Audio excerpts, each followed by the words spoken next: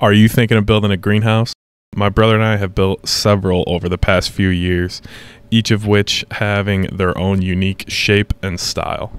We learned a lot over the course of the construction and use of these greenhouses, and in this video I want to do an overview of 5 of the different types of greenhouses that we've built and discuss the pros and cons for each. These are arranged in the order of simplest to the most in-depth. I have more information on each greenhouse, including links to the videos of the build in the description below.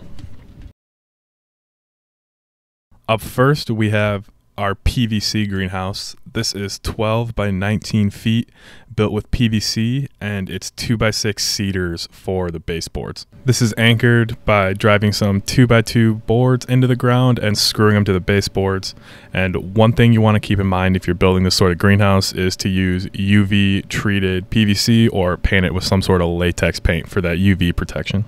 Pros for this one is it's a simple build. It was built by one person, and it's very cost effective. Not a lot of materials go into making this, and we had the PVC and most of the lumber on hand before this was built, so it wasn't extremely expensive for us to construct this. Another pro is that this is angled to be able to shed snow and deal with our snow loads up here, and this did really well in the winter. The last pro I had on my list here is the size. It's 12 by 19 feet. It's very large, and especially considering the amount of time and money that went into this thing, it's a good deal. Some cons for this design is whenever you use 6mm plastic, you're going to have to help with snow. So whenever there's a big snowstorm, you have to get outside and get the snow off the plastic.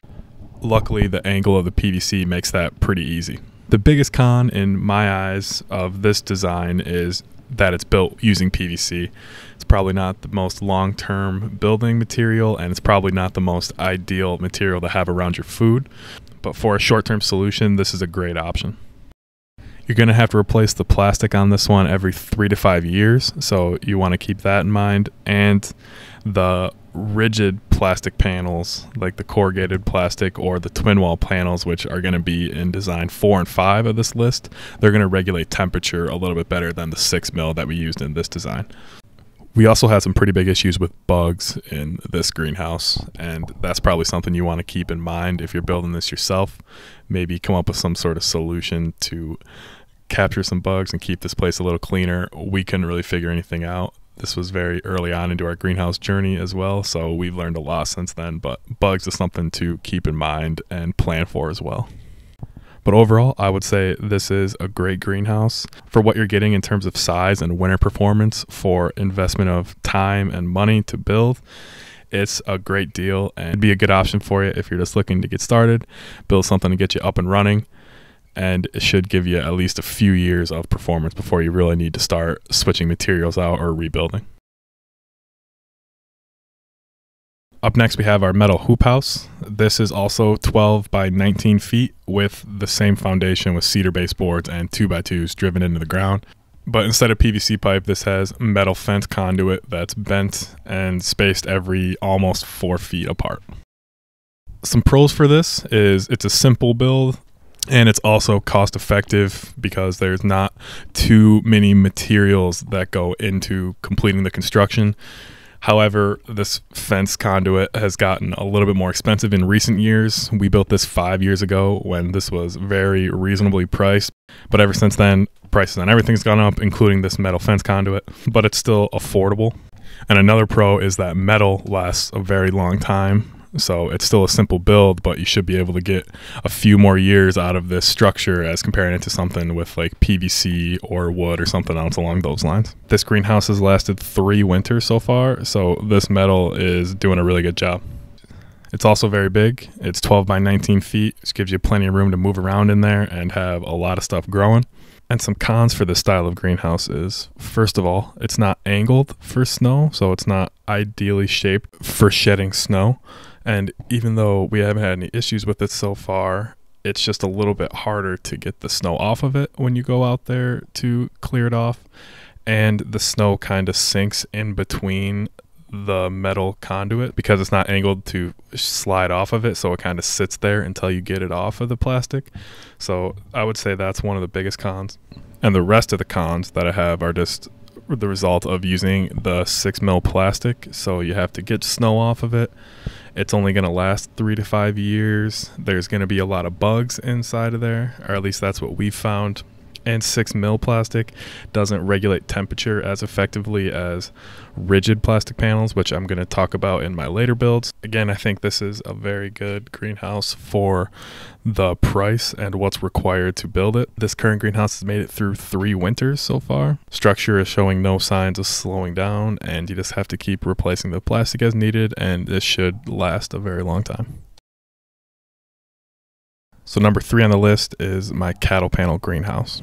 This greenhouse is 10 by 16 feet, and for a foundation it has 4 by 4 anchors and 2 by 4 baseboards, and we bent 4 cattle panels over to create the structure. I also made some step-by-step plans and an interactive material list for this build, so if you're interested in that information will be down in the description as well. Some pros for this greenhouse is, number 1, it's a simple build. It's not extremely hard to put together, and cattle panels are very versatile. You can arrange your own greenhouse or set up in a lot of different ways, and the versatility of the cattle panels is useful because you can bend them to whatever width or height you need them to be, and this gives you a lot of options in how you construct your own greenhouse. Some more pros is how it handles snow load, or at least how it's handled it for us so far. Cattle panels provide support throughout the whole plastic instead of the first designs where I showed you where there's just a few poles holding up the whole plastic. So that really helps with handling snow, and we put a ridge beam and ridge beam support in this greenhouse, so that has had no issues at all handling the snow load, and that should keep these cattle panels from collapsing in on itself, and this should be around for quite a few years. And a con of this greenhouse is kind of along those same lines. I know I just said that it handles winter and snow load really well, and it does, but you have to put a ridge beam and ridge beam support in there if you're in a winter like ours at least, because if you don't, they're probably going to collapse in on itself. Also, these cattle panels have a lot of sharp, jagged edges that will rip holes in the 6 mil plastic, so you want to make sure that you get some greenhouse tape or some foam rolls to cover all those up, because we actually ripped the first sheet of plastic we put on here, and that's just a nightmare and a complete waste. So make sure you're taking that into account if you're building one of these. And then the rest of the cons are in regard to using 6 mil plastic, which is it's only going to last 3 to 5 years. There's winter maintenance required. It's not going to regulate temperatures as well, but it's very cost effective. You're still getting a pretty big bang for your buck. Build it very simply or add in some amenities like we did, but either way, it's going to be a sturdy structure. Cattle panels are great to build with. They should last a long time. And again, this greenhouse is very roomy and spacious for how much money you put into it and how much time it takes to build. So next up is my personal favorite, which is the A-frame greenhouse. It's 8 feet by 8 feet, and it's framed with cedar, and it has rigid plastic corrugated panels. For a foundation, we use square post anchors and metal deck plates to anchor the structure. I also put together a material list with up-to-date pricing for this build. We actually bought most of the material for this greenhouse a couple of years ago, and I went and looked at the prices I paid on my orders versus what the prices are now on my up-to-date material list. And some of these materials have gotten really expensive, especially the foundation pieces like the posts and the plates. They used to be a few dollars each, but now they've shot up to around $20. So we paid a lot less for this than the price list would suggest, but this thing is built to last, and it should last for many years to come. And that actually leads me into the first pro of this build, and that is that it's built to last. So this is built using cedar and metal, and there's only metal in the ground. There's no wood in the ground. There's also rigid plastic panels. So instead of the 6 mil that has to be replaced every few years, this thing should last for a very long time. And not only do these panels last for a long time, they also regulate temperature very effectively. We had some thermometers in here at the end of fall, and when it would get below freezing, it would stay up into the higher 30s approaching 40 degrees Fahrenheit. So it would stay above freezing. And even at midday, it would only get about 10 degrees hotter than it was outside. So it was very good at regulating temperatures. And one thing that I'm really a fan of when it comes to an A-frame is its ability to shed snow. So this is its first winter, and so far the snow has been unable to even stay on there for more than a day or so. But this thing has had no issues with winter so far, and we built it to be able to shed snow, and so far it's doing exactly that. Another pro of this style of greenhouse is that it's very easy to collect rainwater. We made some gutters out of some scrap metal we had lying around, and we collect the rainwater, feed it back into the beds through a tube, and it's sort of a self-watering greenhouse. We still have to iron out some kinks to get the water spread evenly throughout the beds, but it's very easy to collect rainwater when you pitch a roof like this and use rigid plastic panels. And the last pro that I have on my list is that there's been no bug issues so far. So now it's time for cons for this greenhouse, and this was a very hard list to put together. I love this greenhouse. I love how it turned out. I'm a fan of everything about it. The biggest thing I would say is just overall price. Whenever you're doing something with cedar, it's going to be expensive. And then when you factor in the new inflation that's happened over the past couple years, everything else is even more expensive, including the cedar. What we paid for this versus what it costs now to build the same exact structure, it's a very big difference. So I would say overall price is a con. The only other thing I could say for a negative about this is probably that it takes a little bit more skill to build than the first three concepts that I went over. But I would say it's doable, especially if you have an extra set of hands helping you out. And I have a lot of videos about the build of this greenhouse that I'll link in the description below if you're interested. And finally, number 5 on my list is our twin wall panel greenhouse. This greenhouse is 12 by 16 feet, and we really wanted to build something that would last for as long as possible.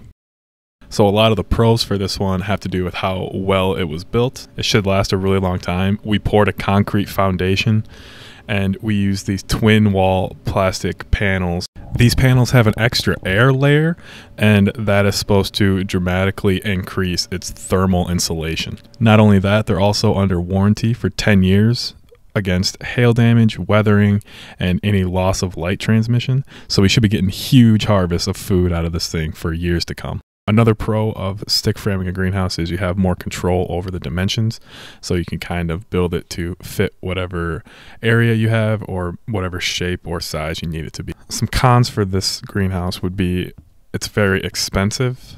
You're going to be paying for a lot of different materials, and there's a lot that goes into building a structure that's this size. And it's a pretty in-depth build. There's a lot of skills that you need to know, and there was a lot of skills we had to learn to build this greenhouse. Like, this was our first time ever pouring concrete. Just keep that in mind. It's definitely not impossible, and I'm sure a lot of you out there could do this no problem. But for us, it took a lot of time and energy and learning to get this thing built. But we got it done, and we made a video about it, and I'm going to be making more videos about the build in the future, so check those out if you want to see how we built this. As of the recording of this video, the interior of this greenhouse isn't finished, and I'm going to have to get out there as soon as I can to get all that set up for this year. And I'm planning on building some sort of heating system for this greenhouse, something that's going to be cheap, easy, simple, and I'm going to be documenting temperatures in here, especially once I get that heater set up. So that's it for the overview and pros and cons of different styles of greenhouses that we've built and have experience with. Hopefully this can help you out if you're looking into building your own greenhouse. If you have any questions, put them in the comments and I'll be sure to answer those.